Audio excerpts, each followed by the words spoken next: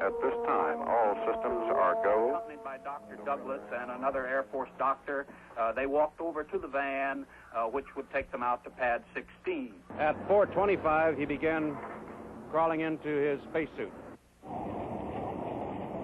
Wynn says he is the last man to shake hands with the astronauts and to smile at the monkeys.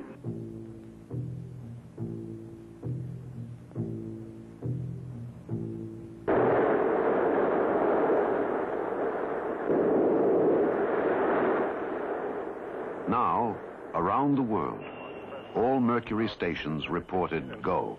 Let's go now to Ed Williams at the press site.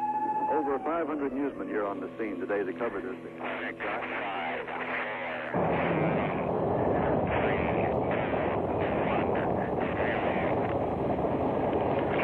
Roger, the clock is operating. We're underway.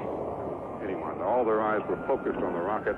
They were excited. They've been here many weeks waiting for this because of the delays, but when it came, it was exactly as everyone had planned. It was an exciting thing to watch, and this is the way they told them. They're reporting it right now.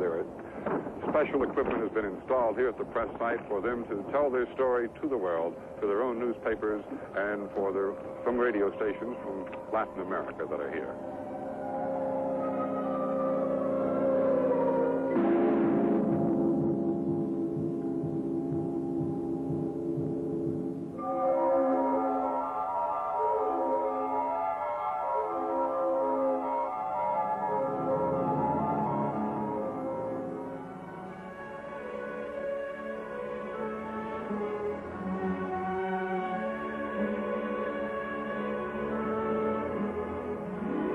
He is reported to be a hale and hearty astronaut after having successfully flown the United States' first manned orbital flight.